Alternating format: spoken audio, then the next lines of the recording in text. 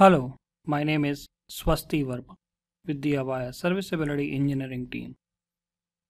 This video is about how to configure Vlan in Wireless LAN 8100 controller using CLI. Log in into the command line interface and issue the command en to get into the privilege mode. Once in privilege mode, issue the command config t to get into the configuration mode of the controller. In this video, we will be creating VLAN number 20.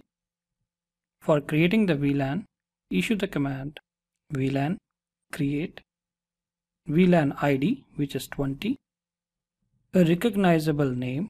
In this video, I have used test trunk VLAN, and the VLAN type, which is port in this video. The other type possible is protocol. Once this command executes, it will create a VLAN with the ID 20 and the name test trunk VLAN. To verify, issue the command show VLAN. If we see here, under the ID column, 20 has been created with the name of test trunk VLAN. But if we notice here, the port members are still none. The next step is to add the ports into this VLAN.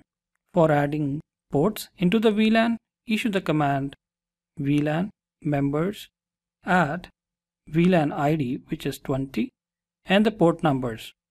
In this video, I am using port number 16 and 17.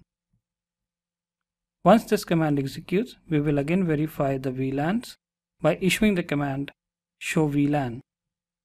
Now if we see here, port members 16 and 17 are added. To delete a VLAN, issue the command VLAN delete and the VLAN ID number. Here I have used the ID 20. So this command will delete the VLAN number 20. Once this command executes, to verify, issue the command show VLAN. We see here that the VLAN number 20 has been deleted. Thank you for your time today. We welcome comments, questions, and feedback at mentor@avaya.com or on Twitter @AvayaMentor. For more details or related information, please visit support.avaya.com. Thank you for choosing Avaya.